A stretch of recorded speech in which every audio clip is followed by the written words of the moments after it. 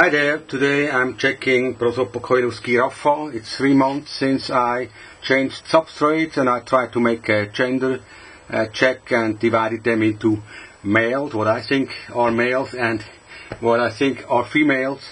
And I of course presented the males the big boxes of about 5 liter and the smaller females only this 500 milliliter, half liter kimchi. And today I will just make a small check what is the stage the larvae are in, how long we wait till we have a look whether adults have emerged. That's the job for today. So I only checked 2 boxes of males, 2 boxes of what I think have been females. And as you probably know, there's also a German playlist, so if you want to see the other 2 male and female boxes being controlled, you just switch over to the other channel after you've seen this. So, now what we need here is a box to... Now first we start with the so-called females. Look, this one here. This is for sure not a female. It's a monster, though it's even much too big to show it under the macroscopic lens, so I have to show it just here. Now if you could hold the little box, you would feel like it shakes, because the male now it has a little panic and he wants to give a signal to the other larvae in the substrate that there's an enemy coming. So this is a big male in here. So let's see. I have this. Yeah, I would like to take it out carefully, so that you see how really big they are. They are. I mean, this is incredibly big for a stag beetle. They are real monsters, and you have to be careful that they don't pick you in the finger with this very strong mandible that they have. Yeah, like I have to pay attention here. This is it. So now on the weight scale, it measures 38.6 grams. In a small box like this, look, it was 21.8 grams 3rd of May, 3 months ago. Now it gained in this box 17 grams of body weight in 500 milliliter of this kimchi material. That's incredible.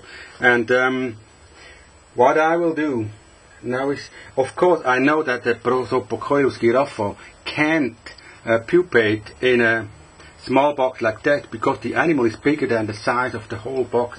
So what I do now, I just put it back to the box, say goodbye for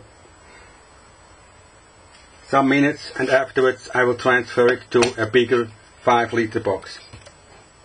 So it's not always the case that you think what is a male is a male, because no, here I didn't write that it's a female, but here I did. I thought it's a female. First, of course, I always check from outside what is going on inside. So this, I would guess, because you don't see the larvae in the box, I would guess it's probably already pupated. So I try to take it out very carefully. Yeah, and look what happened here. It's already a female that we can see here. Yeah, of course, it's a nice female. That was the place where she pupated here, down on the bottom of this 500 milliliter box, and now she's already on her way to activity. As you see, also the hind legs, they are already pretty here.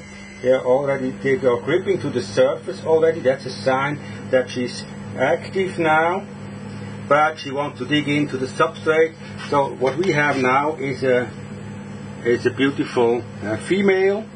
Let's take it out to just show you under the microscope how she looks like.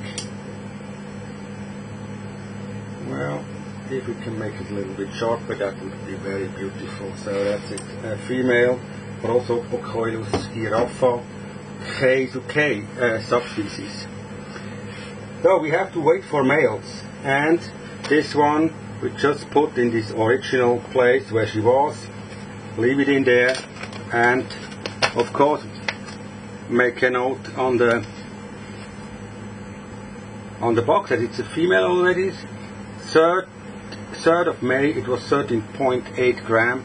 That's a lot less than this 22 grams of the male at the same date. So next check, 5 liter boxes. So I'm also very curious what is happening inside. If we check just the surface of the box, you see here the mycelium of some mushrooms, different ones, because that brown thing also is from a mushroom, and also you see here the mycelium. And if you check the box from the side, you can probably see that there's no sign of a larvae, and what we do, we just carefully take it out, and let's see whether it has already pupated or it's still a larvae in here. So of course a male has enough substrate in the box. Like something moves here, I don't know what it is, but something is moving here. So let's have a look what it is. It's still a larvae, and you see it's coming out here. So we have to pay attention that when we take it out. Oh, this is also a big one. How much is it on the weight scale? Now this is 51 grams. If you don't believe it, look here, check it. 51 grams. A larvae of a stag beetle, over 50 grams. It's too big to be seen under that microscope, and also it's probably a bit too long. So if we will measure it exactly, it would be probably around 12 centimeters long, and say 50 grams of a larvae of a stag beetle. It's an incredible size, but if you see the adults later that are over 11 centimeters long, then you know why the larvae are so big. So what we do here, same as before, we just put it back. We try not to disturb the whole thing, so we just move it over like that. Okay, so we can go on eating, go on with the development. So I think it will last for another 1-2 months. And you see the males, because they are so big, they need a lot of time to develop, a lot more than the females that we have already seen here. One. So that's the second box, just to be sure that we have to wait for the male for another 3 months. We check it from outside very quickly. Same as before, here on the bottom you see this white thing, also it's the mycelium from a mushroom.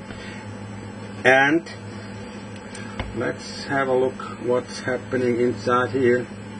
Now what we see first is that there are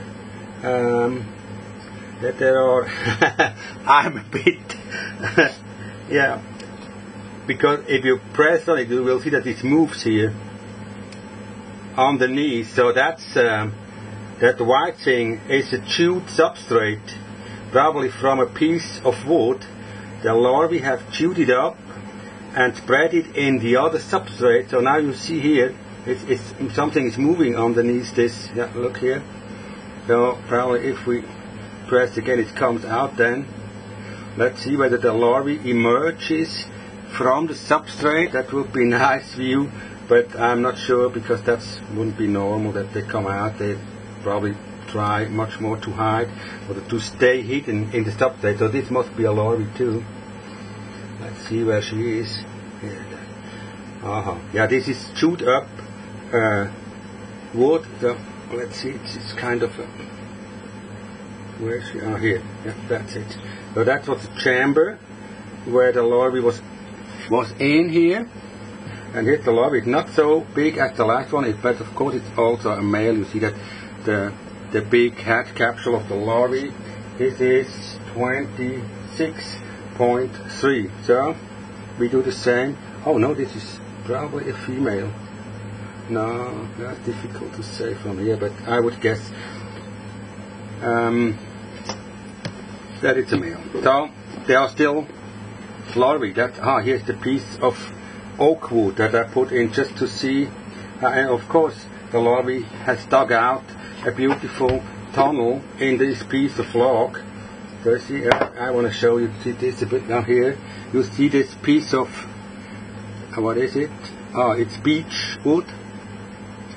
And the larvae just carved out a beautiful little cave where she lives.